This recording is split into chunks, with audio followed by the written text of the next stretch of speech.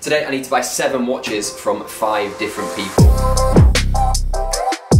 Yeah, I've worked out that I need to spend over £100,000 today for the 7 watches. The first watch I have already bought, and I bought this quite early this morning. This is a 1997 full yellow gold Daytona, Zenith Daytona, so the movement is Zenith before Rolex produced their own for the Daytona. Beautiful, absolutely amazing watch. This is actually sold to a lead singer of a very popular UK band. So yeah, try work that one out. But the other 6 watches that I need to get are, well, some are outside of London, some are in London, and it's gonna be a long day. I'm gonna show you every single one of these 7 watches one by one. So comment, let me know which is your favourite. Oh, and I've also sold a watch as well, so I need to take that out with me. I've sold the GMT Sprite 2023. I think I'm nearly at 50k subscribers. I might already be there by the time this goes out, so wow. I started this channel 5 years ago, never thought I'd be there. Well, hoped I'd be here anyway, but yeah, thanks guys, much appreciated. Okay, watch number 2 has been picked up. It is a 2022 sub, no date. It's a full set, it has everything, has an original receipt also, which is pretty cool. It's good to have for collectors. So yeah, watch number 2 acquired. Now I need to go to the train station, need to get on a train up north for watches 3, 4 and 5.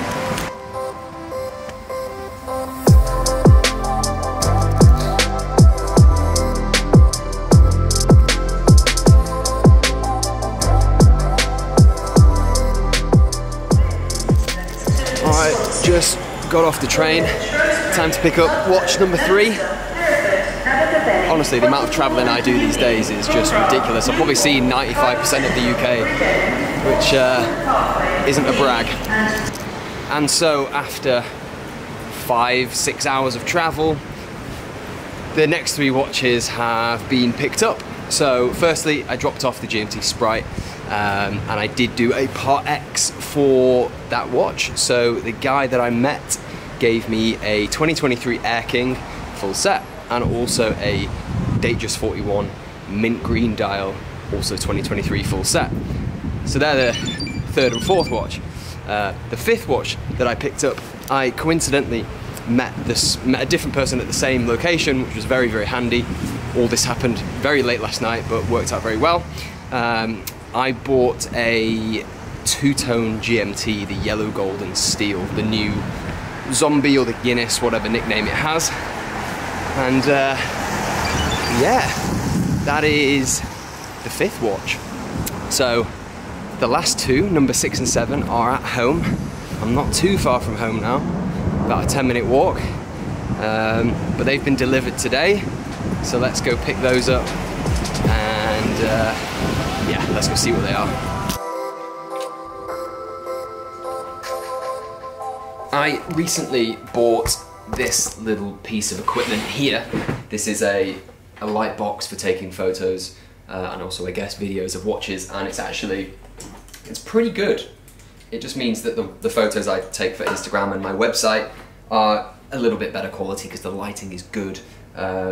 So yeah, just thought I'd share that with you guys. I have all of the watches that I bought today on the table here. They won't be staying here for long, as I don't keep anything here. I need to go to my safety deposit box.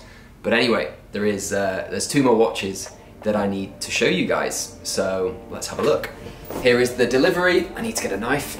Yay. Always got to be careful with opening boxes to make sure that you don't slash the box of the watch.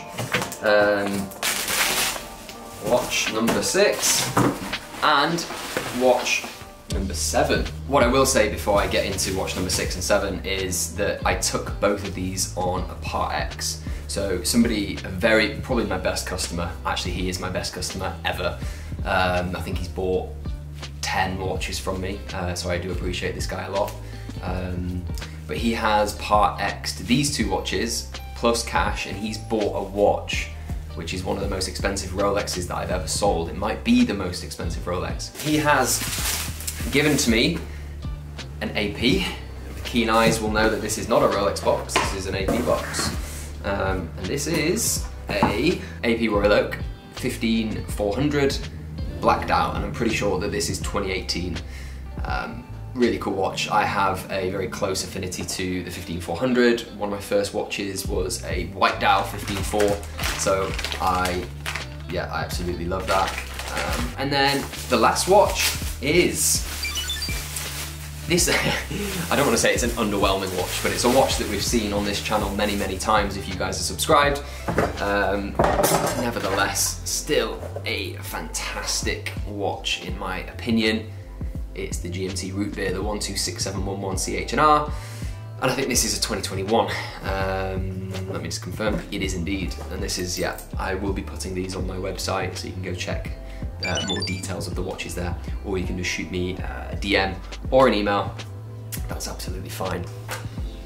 An observation that I've had with my business and the conversations that I'm having with you guys on a day-to-day basis on Instagram and email and WhatsApp is, I feel like you guys have more trust in me and my business. I think because, I've been doing this for 2 and a bit years now, and I've sold into the hundreds of watches, and I like to think that I give a good service to all the people that I work with, and also offer very fair prices as well when I sell and also buy.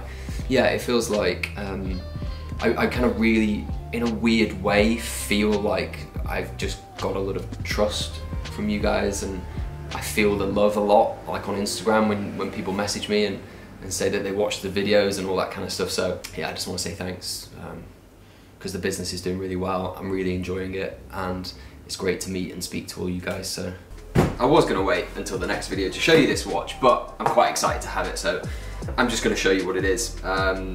So 8 watches, not 7. And not 100k, way more than 100k. But first thing I want to point out, why is the box this big? If you compare it to like a regular size sports steel Rolex box, it's like easily double the size, right? So if any of you know why this box is bigger, it's because it is a precious metal watch, and if you really know why it's this big, you'll know that it's platinum. So like, it just looks so ridiculous. Any of you guys have a platinum watch, this is what you get. It's enormous. But anyway, enough of me complaining about Rolex boxes. Here is the watch. Guys, it's a platinum day date, fluted bezel, Roman numeral dial. Wow. This is one of the best watches I've ever bought. It's one of the best watches I've ever sold.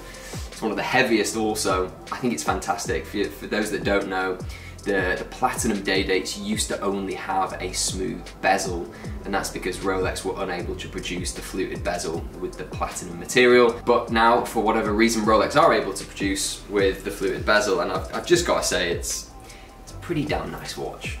It's yeah, amazing. I'm not reluctant to sell it because it's going to a great pair of hands, and I'm happy with the home it will live in. But yeah, it would be cool to wear this watch for a little bit. It's also interesting with this box, like you can actually like detach this top layer, and it acts as like a jewelry box. Like, I think that's what it is. Like, it's like jewelry compartments. That is the end of the video, guys. Much love. I'll see you soon. Bye bye.